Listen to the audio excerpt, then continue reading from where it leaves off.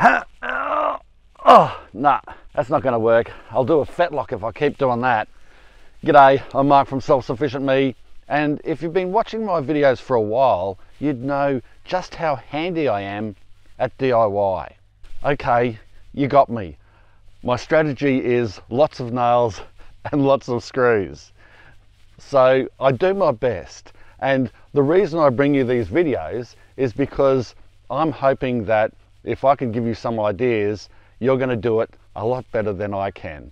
And in this video, I'm going to show you a few mistakes and one pretty major one that I made with this raised garden bed trellis tunnel that I absolutely love, and we've been growing a ton of crops in it. And after several years of good use, it's now starting to develop a few major problems that, to be quite honest, I should have foreseen right at the beginning and not let them happen at all. Anyway, I'm going to show you how we're going to correct those problems. It's not going to be easy. It's going to be a lot of hard work. So let's get into it. Oh.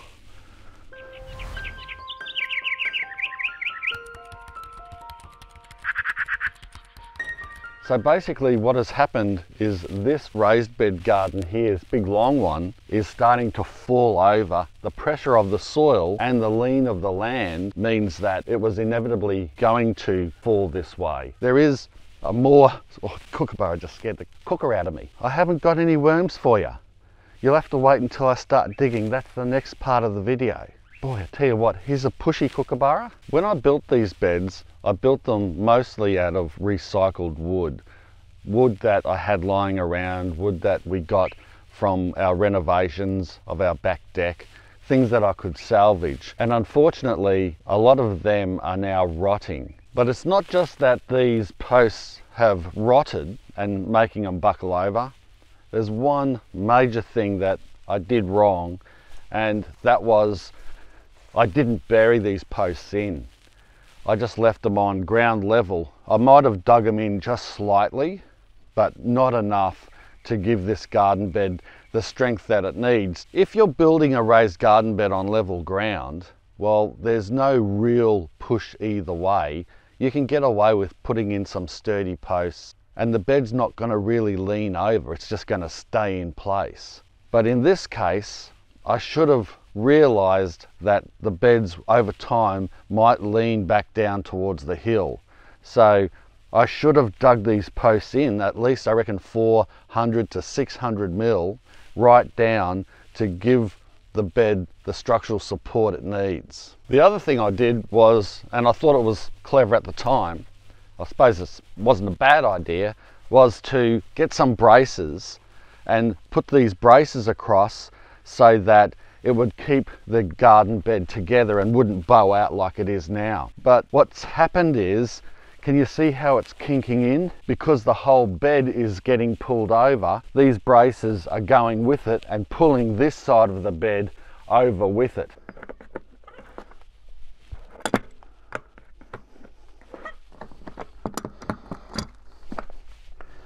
There we go. There you go, that's it straightened up. All right, let the digging begin. I'm actually going to drop it here and then shovel it back in when I'm done.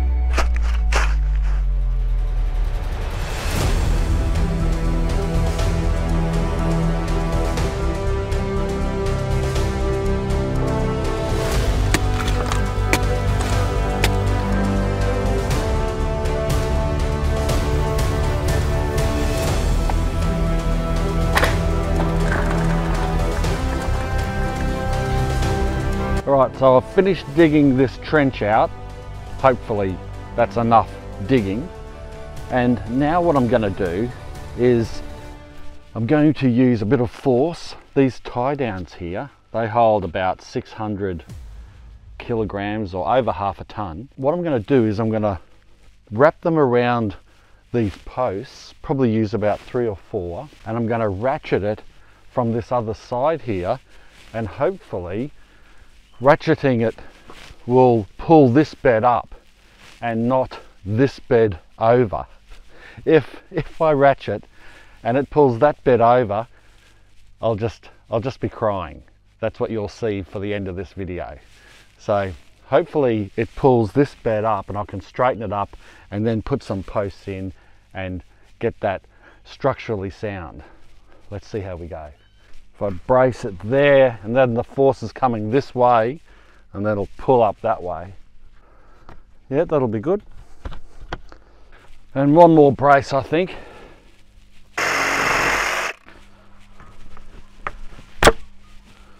And there. Thankfully it's long enough.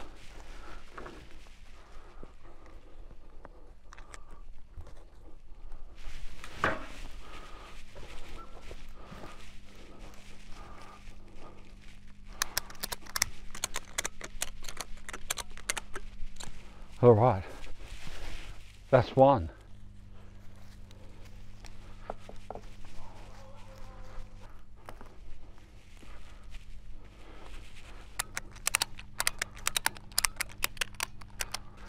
Rightio, that's the three.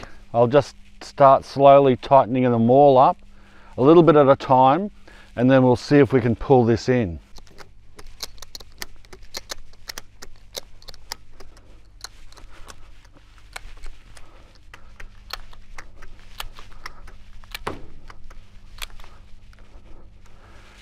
You can certainly feel the tension.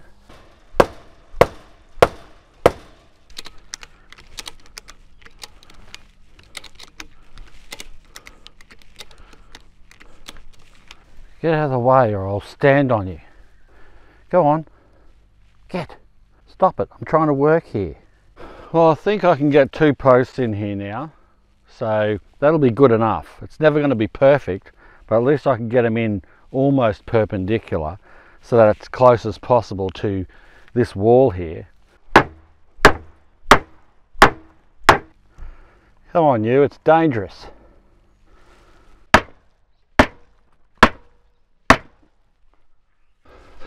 It's the next day and I tell you what, I was feeling a little bit sore from all that digging yesterday, but I had a good sleep. I slept like a log. Well, this isn't a log, this is actually well, I suppose it's a pine log covered in plastic. Now this is recycled plastic from Wood Shield. Now, you know I like to reuse plastics and support the reusable, sustainable plastic industry because I don't think plastics are going anywhere. But I don't like it when they go into the ocean and our waterways and just get discarded in horrible places to blow across the desert and infest our beautiful landscape. So that's why I support companies that are trying to make a difference by recycling plastic into these other types of products. And they're also solving a problem at the same time. So what Wood Shield have done here is they got a sustainable product, which is a wood product, which is pine, that grows fast. But the problem with pine is that it rots easy unless it's treated. So a lot of pine wood for building and for gardening, is even garden beds, comes out treated with an arsenic product, which can leach out into the soil or into your garden beds. Not too much, it's not a lot to be worried about, but it still is an extra chemical that we don't really need.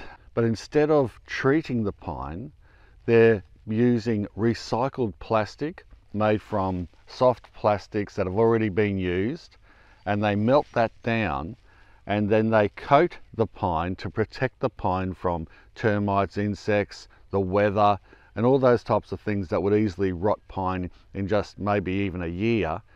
Instead, this could last many decades because it's coated in this recycled plastic. So there's no chemicals, nothing's going to leach out, there's no microplastics or anything going to rub off and get into your food system. It doesn't work like that. And at the end of its life, if say it's cracking and there's heaps of holes being drilled in, because you can drill into this and you can tack things onto it, it won't compromise the post at all. At the end of its life, what you can do is completely recycle the whole thing. The wood inside gets chipped down and can be turned into wood chip and other things that can be used, and the plastic on the outside, well then it just gets stripped and then recycled into more recycled plastic.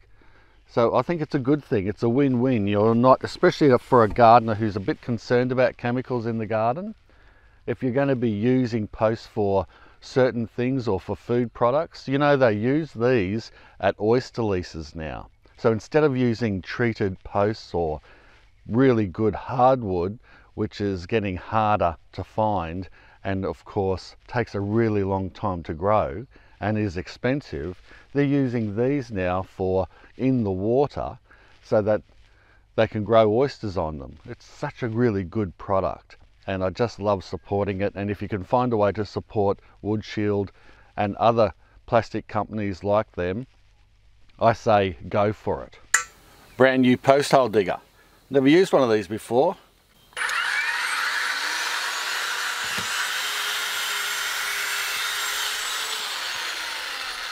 Got through that wet clay nicely.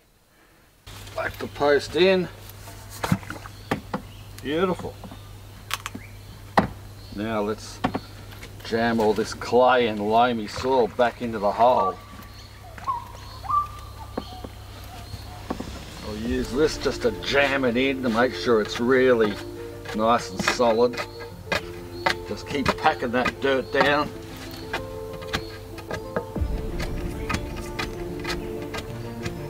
This post hole digger worked pretty well. Okay, so I'll keep going down and we'll keep working on it until we got all the posts in.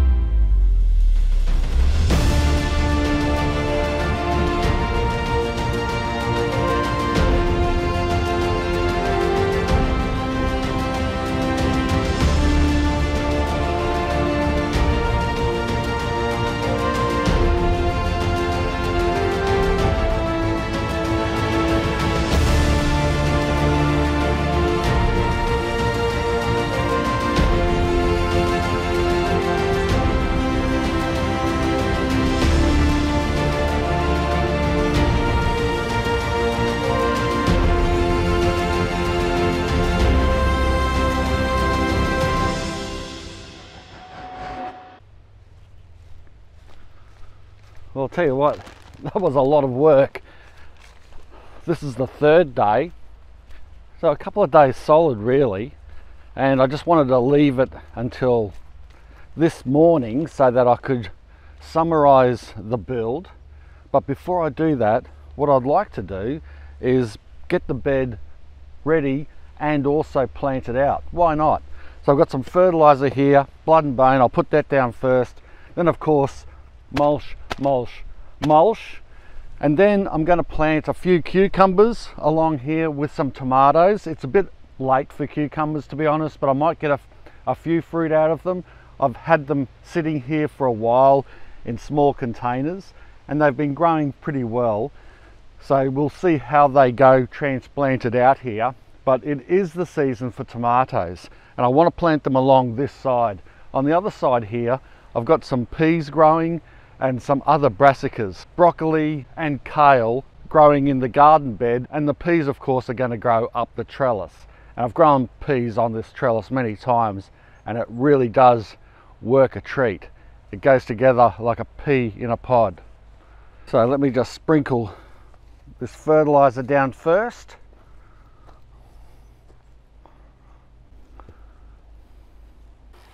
Watering it in, it just blends the fertilizer in with the soil, wets it down, and it means that it won't burn the roots or any new seedlings that I put in. And the reason why I like to water this in before mulching is because when you put the mulch on top, then the water doesn't penetrate as easy and you can't spread it like I'm doing now. You can of course put, you know, solid fertilizer on top of mulch and it will go through and break down eventually, that's fine, but I just like to do this initially because it's just easier. This is just a sugarcane mulch. You can use whatever, you can use wood chip, you can use grass clippings as long as it hasn't got seed in it, of course, straw without seed, lots of things. But sugarcane seems to be one of the easiest and sort of cost-effective ways for us to do it. You can't get sugarcane mulch everywhere and not all around the world, but here in Australia it's plentiful. I tend to mulch first before I plant because then I can part the mulch and then plant in or sow seed, or I can make furrows really easy. What it's hard to do is to sow seed or plant out and then mulch around it. That's more time consuming.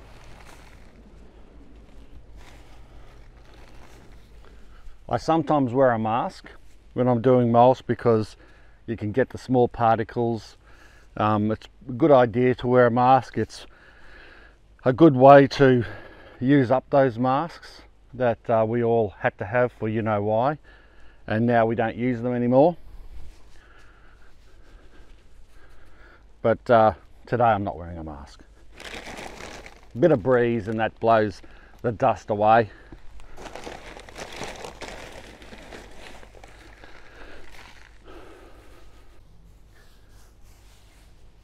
And now I'm just watering in the mulch because it'll suppress the dust, and it'll also, in the wind, it'll keep that mulch nice and heavy sitting on top of the bed, and it'll mold into the bed in time and won't get blown away.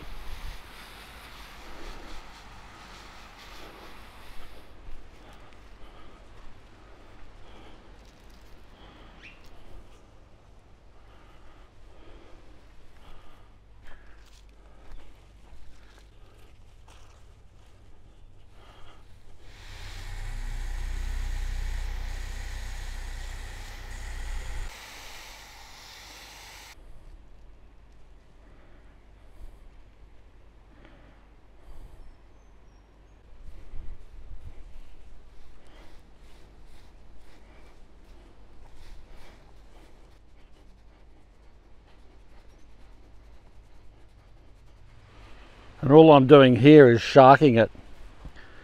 Just doing the old shark, making a little mini ditch, and then I'm going to lay these celery seedlings in it, and then I'm going to just fold the soil over, and then they'll all be planted.